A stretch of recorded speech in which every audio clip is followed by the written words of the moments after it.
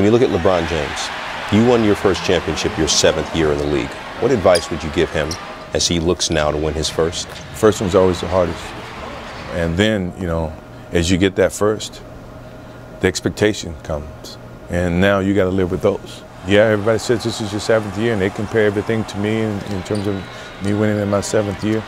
And we had some tough battles, you know. But once I got there, I never left, you know. And I think once he gets there, the expectation is that he never should leave, you know. And I wish him the best on that.